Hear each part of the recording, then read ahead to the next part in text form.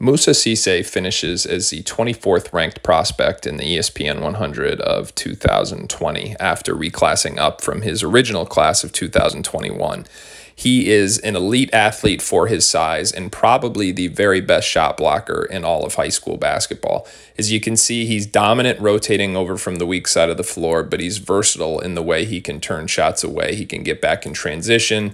He can erase his teammates' mistakes. He's got a second bounce around the rim, but he can also defend big guys in the lane, even guys who can match his size and strength. Here he is against Hunter Dickinson, who's about 3 inches and maybe 30 pounds heavier. Still, he's able to wall up and knock the ball away. Against Lance Ware, he has to contain the ball screen, get back, is still able to get himself in position, and again come up with a block shot. So his ability to defend exceeds that of just blocking shots. This is another area in which he is special, his ability to change ends. Watch him motor right up the center of the floor there. He is an elite rim runner when he is fully motivated, and offensively that's going to be one of his best assets, how he can change ends and beat opposing big men from rim to rim, and then of course finish emphatically. In the half court, he's going to be a vertical spacer who can go up and catch lobs, finish broken plays or little shovel passes when his guards are able to get inside the lane.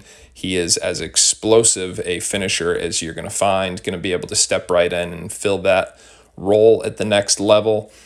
The other thing he's going to be able to do offensively is go get his own on the offensive glass and get second chance points, particularly in the pick and roll when he's able to chase the ball to the rim, because he's able to get downhill and utilize all of his physical tools, including that 7'2" wingspan, those agile feet, and the high-level athleticism and quick bounce that we have already noted. There's still plenty he can work on offensively. His hands need to keep getting better. He's got to learn how to establish position in the post and then refine his individual offense with his back to the basket, including his ability to play and pass against double teams.